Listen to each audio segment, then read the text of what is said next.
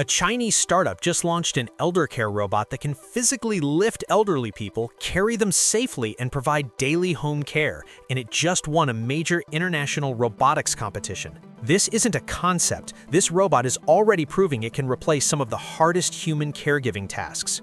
RoboGym's Q1 eldercare robot demonstrated practical real-world capabilities by winning the medical care and wellness track at the GDPS 2025 competition. This wasn't about flashy choreography or isolated tasks. Q1 proved it can handle high-demand home care responsibilities, including mobility assistance and item fetching, exactly the kind of work that defines daily life for elderly individuals.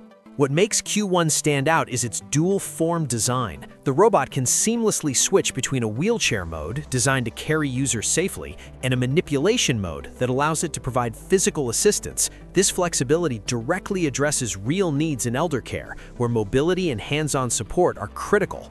In terms of core capabilities, Q1 handles daily care tasks such as helping users stand up, turn over, hand over water, assist with feeding, and even move while carrying a person. All of this can be activated with a single button, lowering the barrier for elderly users. Its omnidirectional mobility allows smooth movement in tight home environments, while high-precision, force-controlled arms enable safe and gentle lifting of frail users. Q1 is powered by multimodal AI that learns user habits over time. It can detect falls, trigger emergency stops, and monitor safety continuously. Beyond physical care, the robot also provides emotional support, playing music or engaging in dialogue when it senses distress, addressing both physical and psychological needs.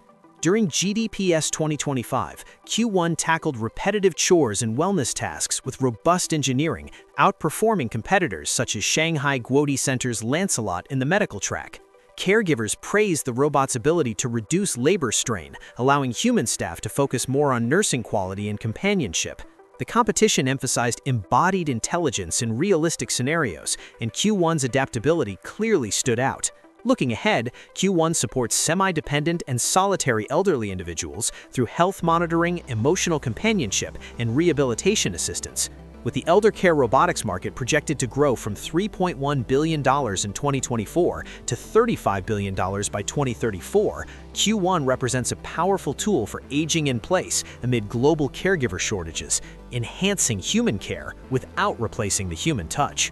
If this is what eldercare robots can do today, imagine what's coming next. Like, subscribe, and share your thoughts below, because robotics is evolving faster than most people expect, and more breakthroughs are just around the corner.